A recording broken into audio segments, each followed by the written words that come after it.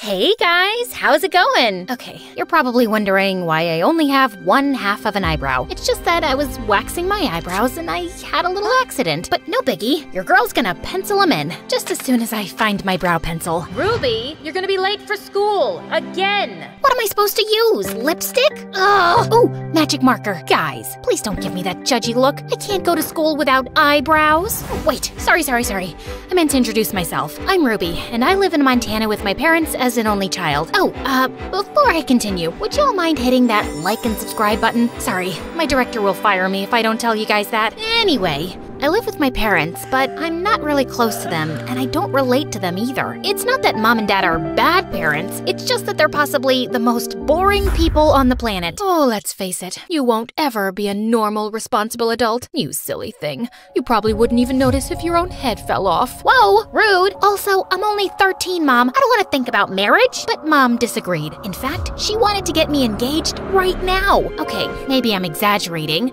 She just wanted me to meet my potential fiancé, hoping he'd fall in love with me and propose after high school. So in 8th grade, she introduced me to her friend's son Grayson, who was a couple of years older than me, and a triple package. Handsome, smart, and planning on starting his own company one day. So, Gremlin. Grayson. Totally.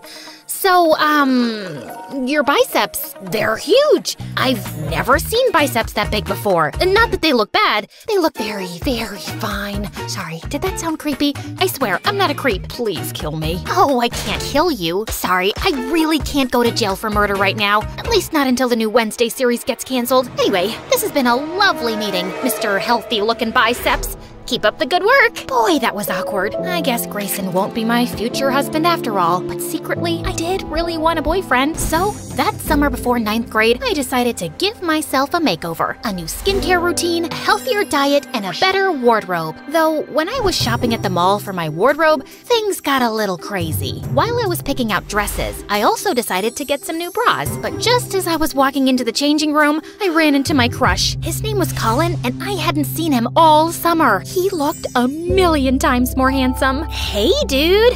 Fancy seeing you here.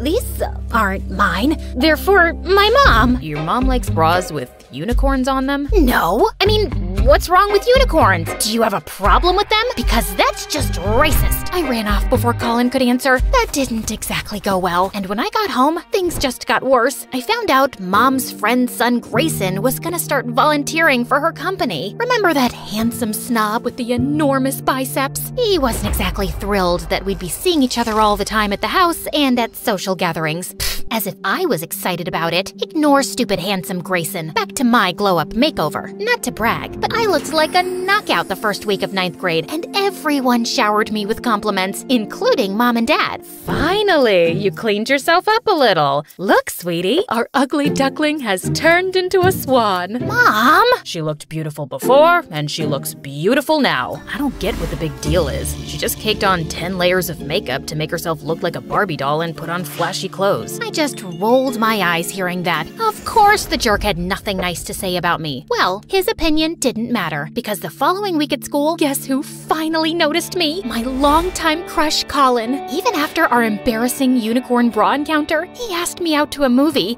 and a couple weeks later, we started dating. Talk about the perfect start to a girl's teenagehood and high school career. Colin writes me good morning texts and takes Instagram selfies with me. I remember the olden days when I was a sad, lonely girl, but now my life is perfect. On the night before winter break, Colin took me to an exclusive cool kids party. But just as I was getting ready to leave, I saw Grayson waiting for me outside. What the frick was he doing here? And how did he even know where I was? Your parents asked me to come check on you and then drive you home. You're at a midnight party with your boyfriend, Ruby. Someone needs to supervise you. Who do you think you are? My dad? You can do whatever you want, but I don't need any supervision. I meant to do that. Anyway, I'm gonna go kiss my boyfriend now, so bye! I just hope he's available to kiss you. I saw him looking pretty happy talking to some other girl a few minutes ago. Yeah, because it's a crime to talk to other girls when you have a girlfriend. Grayson, get a life. He was really starting to get on my nerves. So to stick it to him, I took the bus home, and he had to drive all the way back to his house for nothing. It served him right for being such a control freak.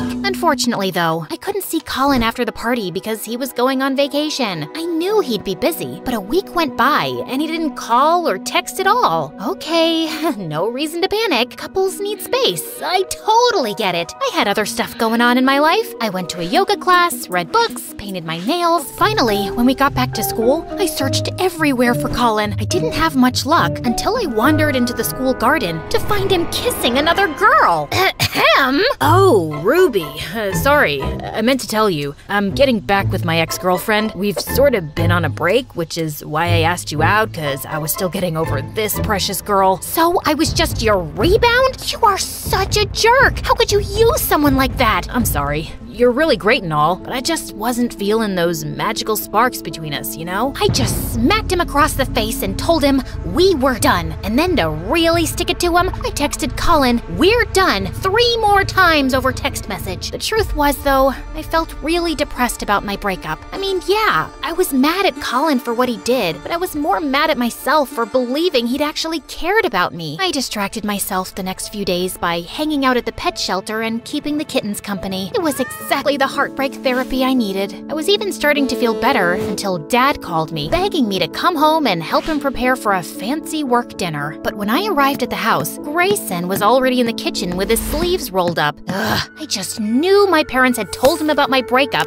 and he was waiting to rub it in my face. I asked Grayson over to help us cook since your mom isn't home yet. Yeah, and also, because your dad told me you don't know how to cook. Did you seriously start a fire trying to deep fry ice cream? First of all, the fried ice cream disaster wasn't my fault. I just happened to forget to watch the tutorial first. And second, I've had a really hard couple of days, and I don't have the energy to handle you right now. So just go away and don't talk to me for the rest of the night. But you can hang out in my room if you want and use my computer if you're bored. May I recommend MSA videos? Watch them on YouTube though, not TikTok, because TikTok's bad for your attention span. But anyway, see ya. Unfortunately, Dad didn't let me get rid of the idiot that easily. And as expected, Grayson took full advantage of getting to boss me around and talk to me like I was an idiot. Go salt the water. Don't put sugar, put salt. You're not allowed to touch the knife. I don't trust you around a knife. I felt just about ready to punch him until Grayson came up behind me and guided my hands in rolling the dough with his big,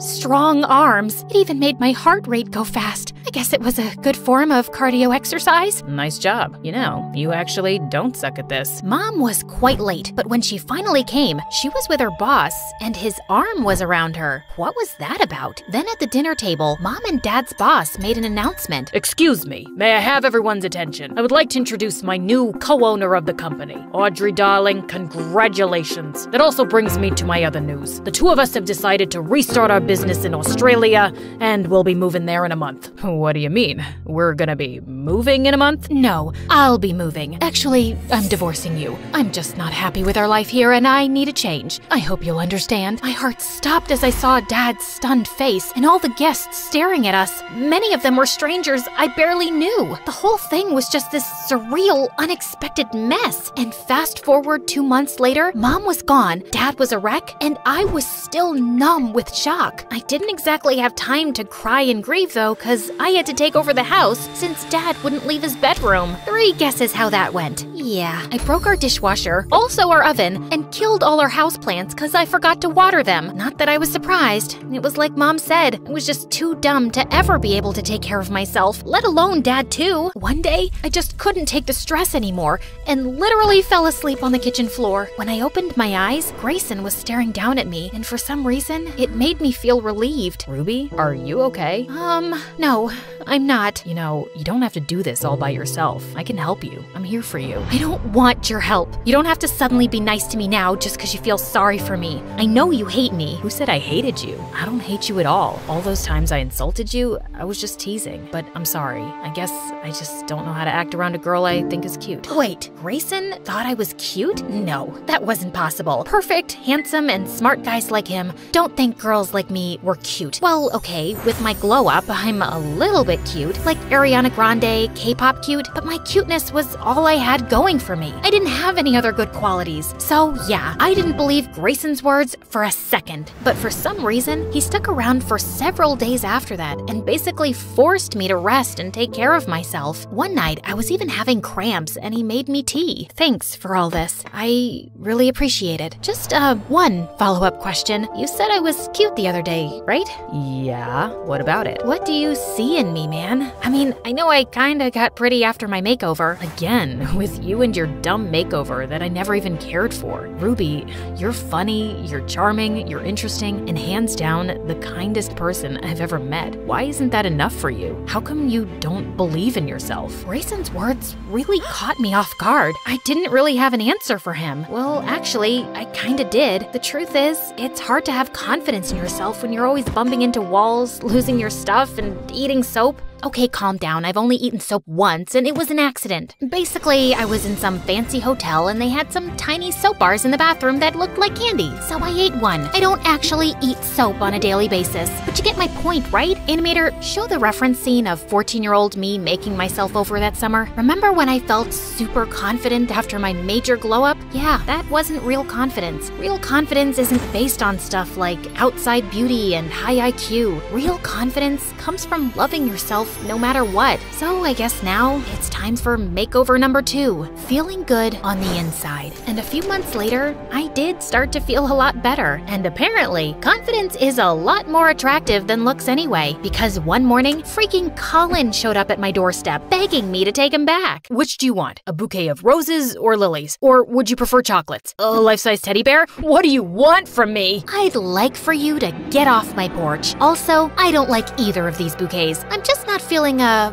magical spark. I was about to throw the flowers in the loser's face when suddenly Grayson showed up behind me because he was already over at my house. We'd gotten super close over the last few months, and between you and me, I've developed major feelings for him. I guess that explains why I was happy when he sprung onto Colin and tackled him to the ground. The boys were like animals, full on rolling into the bushes, and I certainly didn't mind watching the spectacle. Come on, ladies, admit it. Who doesn't love it when boys fight over you? Finally, though, Colin ended up leaving, and Grayson pulled me into a very pleasant hug. So, when do we get to have our first kiss? Maybe we can have a beach date tonight? Because I really don't want to kiss you next to loud traffic. Animator! Hey, me again. Can Grayson and I maybe have a nicer setting for our first kiss? Yeah, keep going. This is supposed to be my romantic moment, dude. Oh, yeah, I like the sunset. Perfect. Thanks. Anyway, I hope y'all enjoyed hearing my insane drama. If you want more stories in this style,